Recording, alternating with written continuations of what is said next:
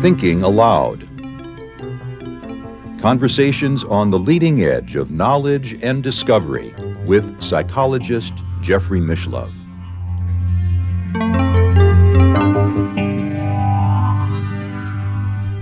Hello and welcome. I'm Jeffrey Mishlove. Our topic today is a Vedic alternative to Darwin's theory. With me is Michael Cremo, who is the co-author with Richard Thompson of the classic book Forbidden Archeology, The Hidden History of the Human Race, and a subsequent book called Human Devolution, a Vedic alternative to Darwin's theory. Welcome, Michael. Good to be here. Yes, it's a pleasure once again to be with you and to be exploring ideas that aren't discussed enough, I think, in our culture, which is, I guess, why we're here. Vedic philosophy is unique, I think, amongst the cosmologies of the world in terms of the extreme length of the time cycles involved. Yes, the Vedic cosmology involves a cyclical concept of time. And the basic unit of this Vedic cyclical time is called the kalpa, or the day of Brahma. It lasts for 4,320,000,000 years. It's followed by a night of Brahma, which lasts for 4,320,000,000 years. Then there's another day, another night, another day, another night, and the cycles go on endlessly. And during the days of Brahma, life, including human life, is manifest in the universe. And during the nights of Brahma, life, including human life, is dormant. Well, it would seem as if the ancient sages had a grasp of mathematics to come up with numbers that large. Most other cosmologies are expressed like Christian theology, that the planet is some 5,600 years old.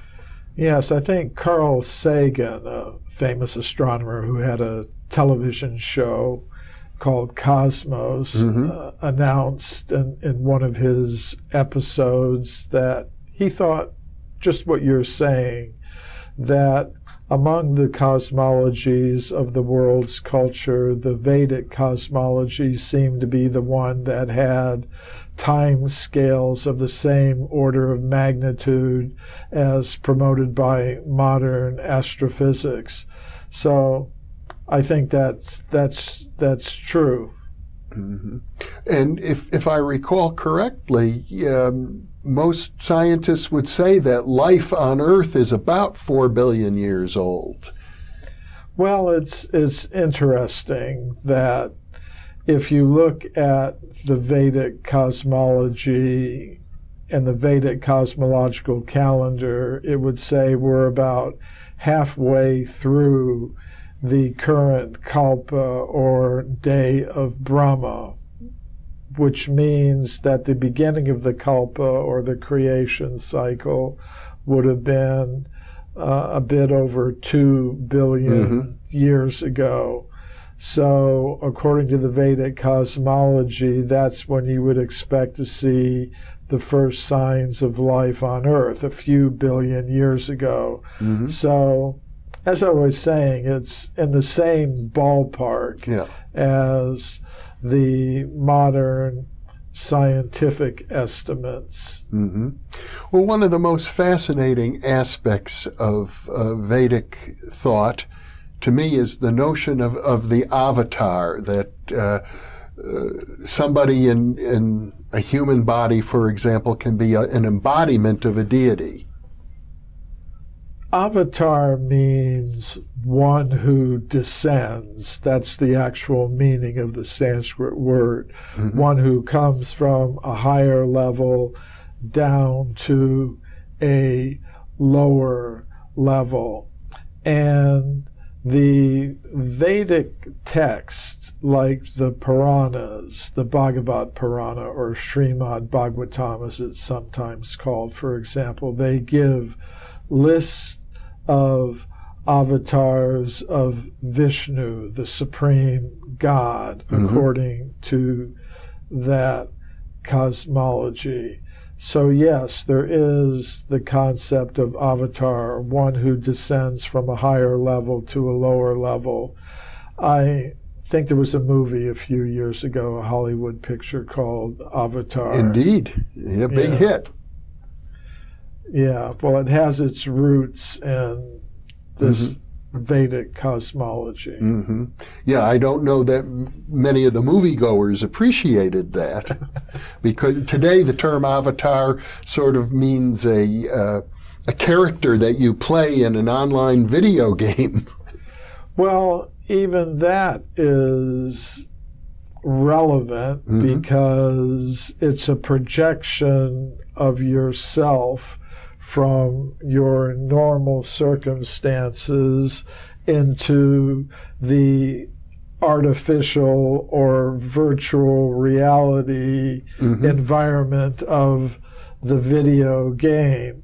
And actually, according to the Vedic cosmology, the world that we inhabit is something like that. It's a kind of virtual reality system for conscious selves who aren't fit to exist on what we would call the level of pure consciousness, or Brahman as it's called in the Vedic text. There is a spiritual world mentioned in those Vedic texts. Well, I suppose for many Americans or people who are brought up in a monotheistic culture, one of the most puzzling aspects of Vedantic philosophy is the notion of a pantheon of deities, and especially when you consider the notion of the avatar, that Krishna is the avatar of Vishnu, for example. How they relate to each other seems very confusing to many people.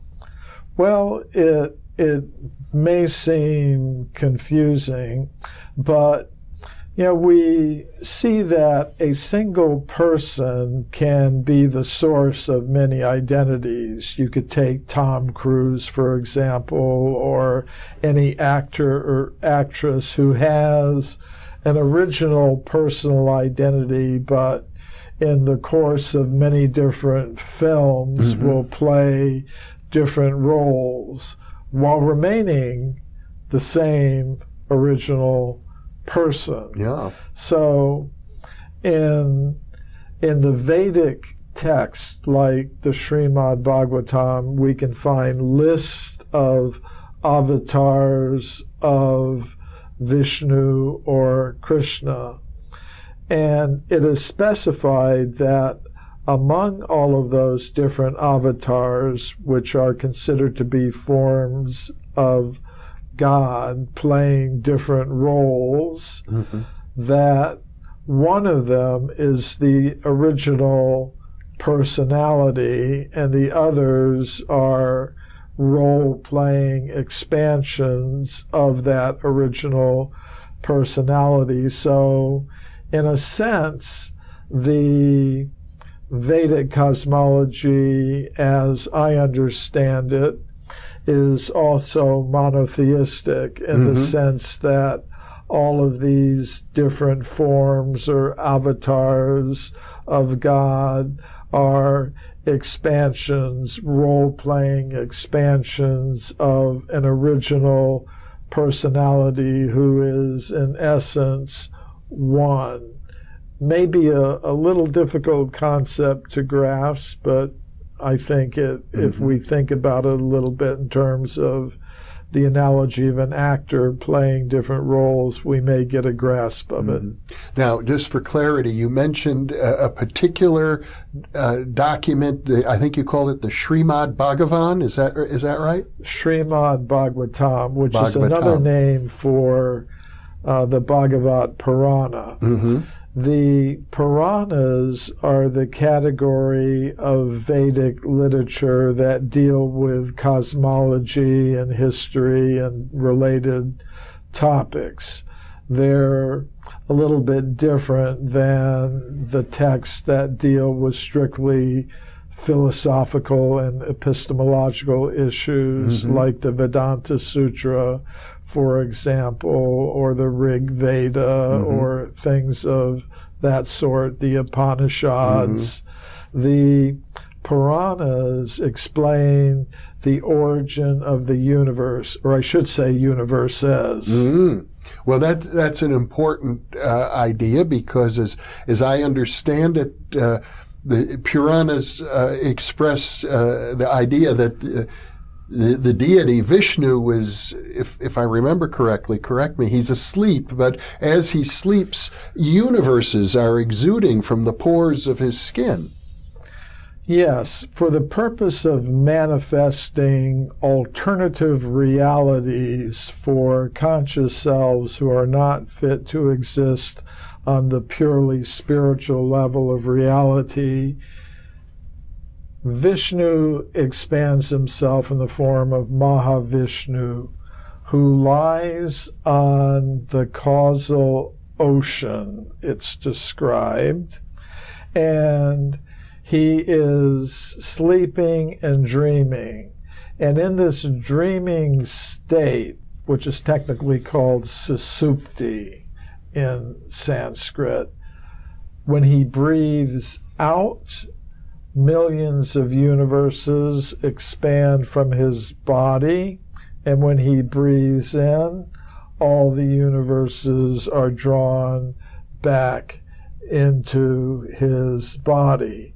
And when the universes are expanded, he injects into them conscious selves.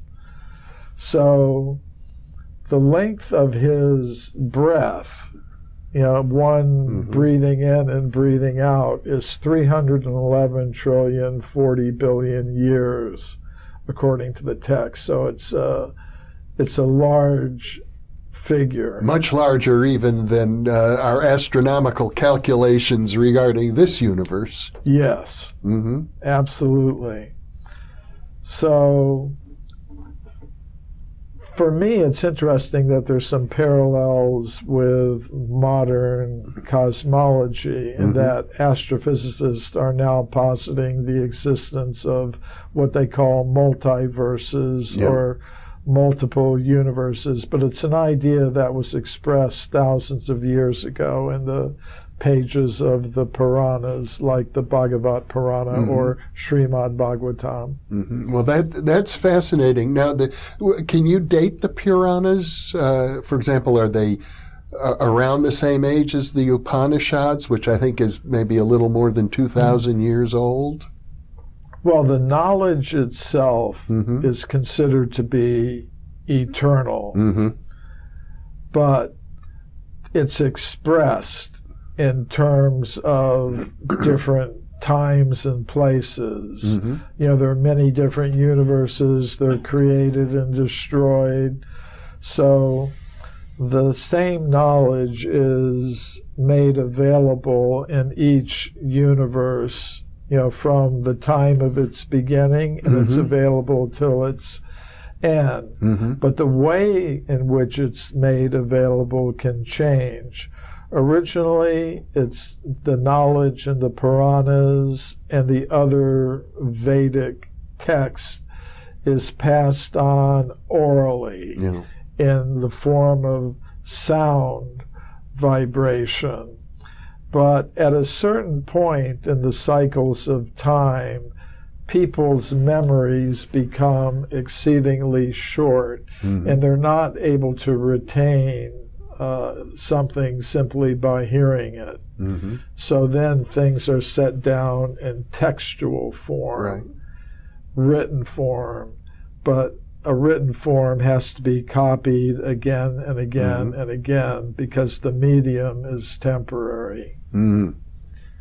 So the oldest extant manuscript forms of the Puranas are probably 1,000 or 2,000 years old, but that doesn't mean that's when the knowledge began. I understand, and it would seem as if those writers, or sages as I would call them, who wrote the Puranas had a mentality that could think in terms of billions and even trillions of years.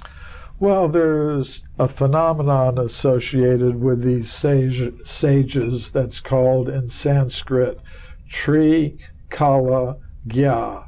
Tri means three, Kala means time, Gya means to know, which means they had the ability to perceive all three phases of time, past, present, and future. Now, there's something like that in the theory of relativity as developed by Einstein. He talked about that the reality is that in terms of time, everything is simultaneously present. But according to these Vedic texts, these Vedic sages had the ability they had access to all those aspects of time.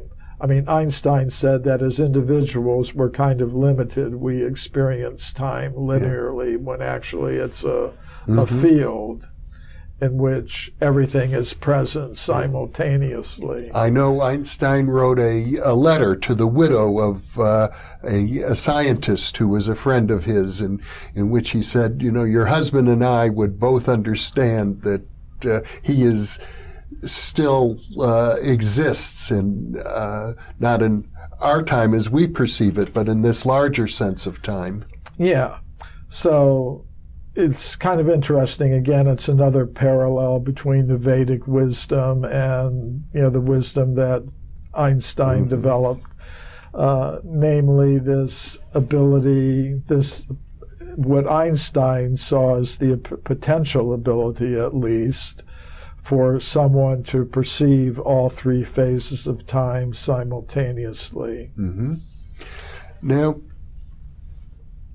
when I think of the Vedas, and I think of your work, the subtitle of your book is A Vedic Alternative to Darwin's Theory. So the Puranas and the Vedas and the Upanishads have something to say about the origin of human beings. Yes, and I called it a Vedic alternative rather than the Vedic alternative, because there are different schools of Vedic thought. Yes.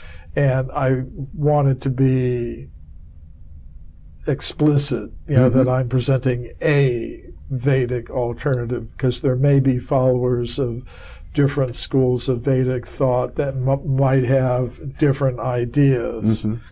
And even myself, I don't claim to have a monopoly on truth. I think the idea of exclusive claims to truth is one of the big problems in the world today.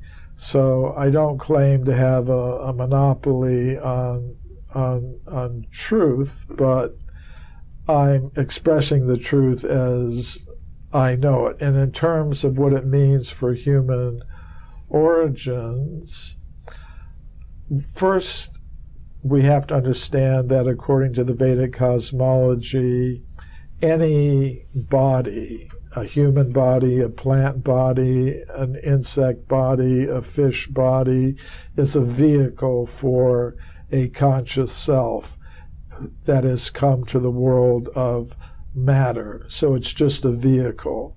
And those vehicles are produced by higher intelligences in the cosmos that understand that if the conscious self is going to function in the world of matter, they need different kinds of vehicles. And because the conscious self can have different kinds of desires to fulfill, there is a full range of vehicles that's provided. Mm-hmm. And so what you're suggesting is, just as when I need a vehicle and I go outside to the parking lot and get in my car, which was designed by engineers, that there are beings of higher consciousness who have, in effect, designed these bodies. Yes, they've anticipated the different kinds of desires that a conscious self may have to act in this world, just like the owner of a large automobile or motor vehicle manufacturing company will anticipate that according to a person's needs, taste, and income, what they're willing to spend or what they have to spend, they will require a certain type of vehicle. So anticipating that, the automobile manufacturer or motor vehicle manufacturer will make a whole series of cars, vans, trucks, recreational vehicles, and customers, according to their taste, income, and desire, will select a certain vehicle. It'll be provided to them and they'll use it. That may be another way of thinking about reincarnation. Yes. And the conscious self that's occupying the vehicle in each case is the same, whether it's in the vehicle of a fish or an insect or a monkey or a human being. It's the same kind of conscious self that is there. And that's why there's this reverence and respect for all forms of life that is found in those who are followers of the Vedic wisdom, because they understand that in each type of bodily vehicle there is the same kind of conscious self. Just like, say, myself, I'm a person. I could ride a bicycle, I could go so fast. I could ride a motorcycle, go faster. Get in a car, go faster. Get in a boat, travel on the water. Get in an airplane, fly in the sky. Get in a space capsule, fly in outer space. I'm the same person, but according to the vehicle that I have, I can operate in different ways. So the conscious self that's in the vehicle of a tree body, for example, can't move around very well, but it's a conscious self there, just as it's the same kind of conscious self. It may have even been part of my own evolutionary history to have once been in a tree vehicle rather than the human vehicle that I'm now occupying. Well, you mentioned that time is cyclical in Vedic cosmology. Does that mean it repeats itself, that there's no evolution? Well, there's repetition of cycles, just like we could say there's a repetition of cycles in just the normal time sequences that we think about. Years, for example. Each year goes through the seasons in the temperate zones of the world. Spring, summer, fall, winter. So there's some similarity, but it's not exactly the same. So the Vedic time cycles like that. There's a basic pattern, a sequence of cycles in which there are different conditions. They were called yuga cycles.